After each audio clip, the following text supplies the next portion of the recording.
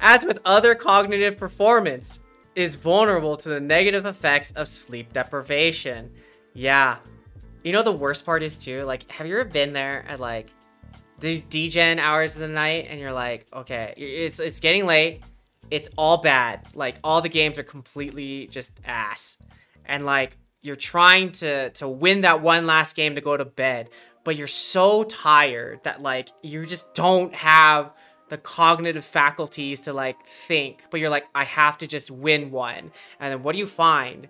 Bro, you tilt Q and you tilt Q and you tilt Q until you finally win that one. And that winning of one is not even like, yeah, it's like, oh, thank God I can go to sleep.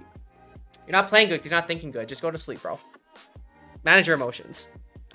This is for myself. As much as this is for you, this is for me.